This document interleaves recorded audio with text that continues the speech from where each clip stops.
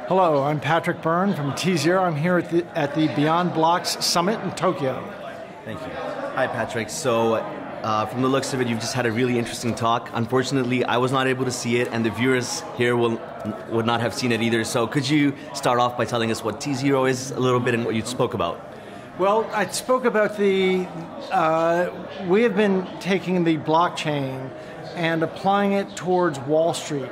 And we're trying to create a new version of Wall Street based on the blockchain, one that is fair and provably fair. And it will all be based on blockchain.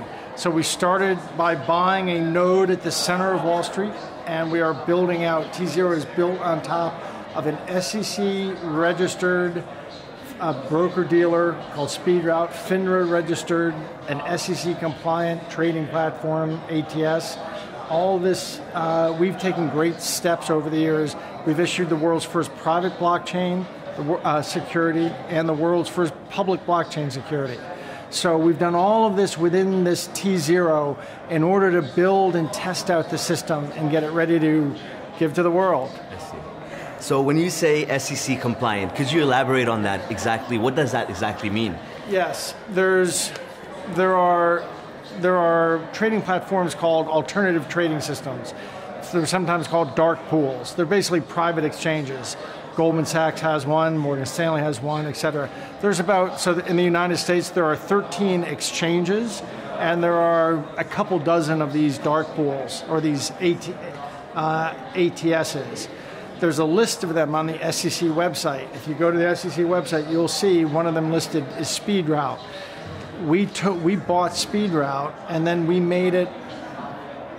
we applied to the SEC to say we want to make this, turn this into a blockchain trading system, and they gave us what's called deemed approval on April 1st, 2015. So we've had 3 years to be building these different blockchain pieces of Wall Street. I see. That's pretty cool. So, would you say you're the only? You said dark pool, correct? There's a bunch of those, but you said you're the only dark pool that's on the blockchain? Call it an ATS is best. Call it an ATS is the official name, and we have the only ATS that is both SEC compliant and can trade a blockchain instrument. And we used it to issue the world's first private blockchain security, and then the world's first public blockchain security, which is called OSTKP. If you look up that ticker and you look, the symbol, that security is a blockchain security. That's the only one in the world. And SEC, it's trading in the American capital markets. So we know how to, we've been at this, for 15 months, we've already had a public blockchain security. So now we're just sort of perfecting the system and getting it ready, because I think that the world of utility tokens of last year is a thing of the past. I think you're going to see most of that shift to security tokens. We want to be ready there with our platform. Okay.